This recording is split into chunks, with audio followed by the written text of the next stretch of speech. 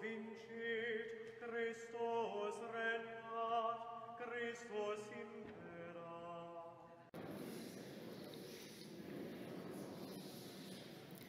Nomine Patris et Filii et Spiritus Sancti. Amen. Today, we will hear about two saints, Saint Zepherinus, Pope and Martyr, whose Mass I'm celebrating, commemorated for today, but also Saint Genesius. He is a martyr and a comedian in ancient Rome, and so we're going to hear about both of these saints. So Pope Zepherinus brought the church through some very tumultuous times during the persecution of Septimus Severus, and that was around right after the turn of the 3rd century, so 202 to 219. He was pope for 17 years during some very difficult times. And he defended the faith so well and was under such constant attack that both from inside and outside, enemies of the church attacked it from the outside, and those even from within were attacking him as well. He brought it successfully through. He was such a strong defender against heresy that even the enemies of the church said that he was the principal defender of Christ's divinity. This would not stop, however, those from within the church from attacking him, specifically Hippolytus of Rome, who accused Pope Zepherinus of being too soft against heresy. And so it's like you just can't win. People are always going to complain. In fact, Hippolytus of Rome eventually would have himself elected pope. He was the very first anti-pope. He would eventually convert, actually, and become a martyr himself. So the first anti-pope in the church also became a saint. But that just shows that, right, even among the saints, there can be great contention and great difficulty. But Pope Zepherinus, very zealous for the faith, very firm in the defense of the faith. And also, an interesting story of him is that he received back into the church one of his bishops who had joined an apostate sect, but who had had a series of visions warning that bishop, you need to return to the faith, you need to return to the church. The bishop just dismissed these visions as, fantasies. But finally, one night, it wasn't just a vision, an angel appeared to him and whipped him all night long. And the next morning, this bishop drags himself before Pope Zepherinus and says, okay, I guess they weren't just visions after all, and recanted of his heresy. And Zepherinus received him with great kindness. And nevertheless, it was the sorrow of Pope Zepherinus to witness the fall of Tertullian. Anybody who studied church histories knows Tertullian is one of the fathers of the church, but he himself succumbed to the heresy of Montanism. So after 17 years of great defense of the faith, Pope Zepherinus died in 219, and he was not, interestingly enough, he was not a blood martyr. He did not actually give his life, shed his blood for the faith. And yet the church celebrates him as a martyr. I'm wearing red, right, symbolizing blood, which Pope Zepherinus didn't give. So why? This is a good example of the church's teaching of a white martyrdom. A white martyrdom is those who, throughout life, although they didn't give their life literally for Christ, they gave their life to Christ every day in difficult circumstances, through persecutions, humiliations, sufferings, setbacks, sorrows, trials, hardships.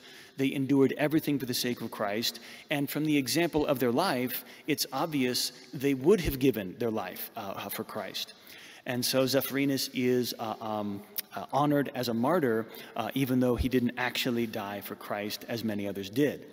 And that is a great comfort, I say, especially to homeschooling moms of large families.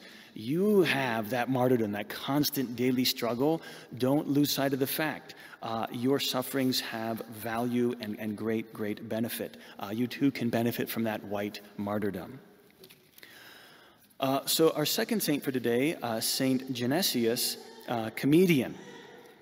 He was the lead actor in a comedy routine for the Emperor Diocletian in the year 286, and he had gotten it into his head to ridicule the Christian religion by performing a mock baptism ceremony. However, this, well, you could say it backfired, but it was to his benefit. This comedian, St. Genesius, studied the baptismal rites. He studied what the church taught. He studied it. And then during the ceremony, in the amphitheater with the emperor there and all the witnesses, he's going through this mock baptismal ceremony, and he believes. He actually believes. And then he asks the other actor, he's supposed to ask him in jest. The actor playing the priest says, "What do you wish?" Pope Genesius says, seriously, "I wish to be baptized with the faith of the Christians." And then the minute the water is poured over his head, he sees a vision of the angels. And he sees them with a book of his sins, and they plunge it into the baptismal waters, and they bring it out, and it's clean, white as snow. And so the play continues, and Genesius is in this incredible, having this vision, and then he's finally brought before the emperor, and he's supposed to, as a concluding act of the play, ridicule and mock the faith. But he says instead, "Hear, O emperor, and all you present, officers of the army, philosophers, senators, and people, I have never so much as heard the name of Christian without being struck with horror, and I detested my very own relations if they professed that religion. However, whilst I was washed with the water and examined, I had no sooner answered sincerely that I believed. I advise you, great and mighty emperor, and all here present, believe with me Jesus Christ is the true Lord, that he is the light and the truth, and through him you may obtain forgiveness of your sins." Nobody laughed. This was not how the comedy was supposed to end. He had taken it way too seriously. So the emperor was not amused, had him thrown in prison, beaten, tortured, and Genesius remained constant in his faith. "There is no other Lord of the universe besides him whom I have seen. Him I adore, him I serve, and to him I will adhere. Though I suffer 1,000 deaths for his sake, no torments shall remove Jesus Christ from my heart and mouth. I regret exceedingly my former errors, and that I once detested his holy name and came so late to his service." Finding that no amount of agony would induce St. Genesius to yield the faith, he was beheaded in the year 303. Thus the end of St. Genesius, comedian and martyr. Now, this is where I go off script. Have you all heard recently in the entertainment news that Shia LaBeouf has converted to Catholicism? Yeah, he was in the Transform. He's been an A-list actor, right, for years. And he converts. Why? Because he was cast for the role of a movie on Padre Pio. And when you look, they kind of look pretty similar, actually. He gets decked out in a beard. And so he studies. What does Shia LaBeouf do? Shia LaBeouf, comedian, actor, performer, studies the truths of the Catholic faith, and he converts, just like St. Genesius. This has been happening for 2,000 years, is when people actually study the faith, they convert. And I know there's other examples of actors this has happened to. I can't think of their names offhand. But this is not, it's uncommon, but it isn't surprising. That when you study the truth, you become convinced.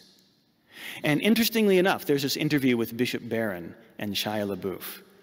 And Shia mentions, because what converted him? What Mass did he study for that role? He studied the traditional Mass. And he'd been to Novus Ordo Masses before. And Shia says to Bishop Barron, he says, "I don't want to get controversial. I know this is a big deal." And then he blows the controversy out of the water. He just steps right into it. And he says, the difference I felt going to the traditional Mass? The difference is I felt like when I went to Novus Ordo, and I don't know if he used these terms, but he says, it felt like they were trying to sell me something. And I didn't get that with the traditional Mass. I felt like I was just there and I was being let in on a secret. They were sharing something with me, not trying to force me into something. And if you look at it, I think, and I don't blame, this is not in a beef with the Novus Ordo either, right? What I blame are the men in the church 60 years ago who didn't know what the faith was. It's a sad fact, but we have to accept it. I'm thinking of the words of Daniel when they're carried off into Babylon, and the prophet Daniel says, "We have sinned and our fathers before us. We have all sinned," and that is true. But he doesn't exonerate the Jewish fathers that caused it to happen. They sinned, they neglected your word. And it's okay to admit when that has happened. And that happened 60 years ago. When these men who didn't understand psychology or human nature, they were swept up in the wave of the future like everybody else was in the 50s and 60s. And they mistook what was happening at Mass. And we hear these three things. We want full active conscious participation. And they made a mistake. They settled for universal external participation. They wanted full participation. Everybody should be participating. Guess what? You can't force everybody to participate. Some people aren't going to do it. They're just not. They're not paying attention, and you can't force that to happen. But they tried, and they settled for universal. Everybody's going to participate. How? We're going to make you participate. Externally. You're going to stand, you're going to sit, we're going to say this, you're going to say that. There's going to be a constant back and forth dialogue in the Mass, and that looks like active participation. What is it? External participation. You can get somebody going to Mass who is entirely occupied from the start to the finish in standing, sitting, kneeling, saying, responding, and they don't have a clue what they're doing. They didn't think a thing about it. That is always going to happen. You cannot force internal active participation. You have to invite. You have to entice. You have to encourage. And that was the mistake they made 60 years ago. They wanted to see it. You're never going to see that. And you can't make it happen if it isn't there. So that is what Shia LaBeouf, when he converted, that's what he was getting at. That's what he was noticing. Is that there is a certain kind of truth. There's a certain power you can't fake. And he knows that because he's an actor. And he said that he's one of those immersion actors. You know, if you get a line, and they told him, you need to have an Italian accent for the movie. And he said, I'm too far gone. If I put on the accent, it wouldn't be genuine. I'm feeling Padre Pio, like he was there. When he's been cast as gangsters, and he shows up, he puts on the chains, he goes out and he finds a bunch of gangster friends and hangs out with them for weeks and weeks and weeks. So he gets it. He doesn't act the part, he becomes the part. That's what he does. And that's what is going to save his soul. He became a traditional Catholic priest. And he had to do the Mass. He had to study the Mass because he had to play saying the Mass. And he was affected, greatly affected, when he was practicing the Mass. And he said, you know what? You know what encourages, you know what gets full, active, conscious participation is when the priest is a saint. When the priest feels it, when the priest knows what he's doing and that God is there, then the people are drawn along with him. And that's what we should be praying for, is holy priests.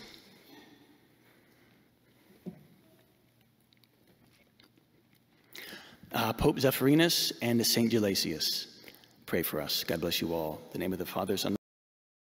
Thank you for listening. Please remember to click subscribe and to hit the bell for notifications. And in this age of censorship, please consider helping support us at sensefidelium.com. Under the Donate and Support tab, there are plenty of ways to help support the work and to help grow and sustain the efforts of Sensus Fidelium in general. May God reward you, and thank you very much.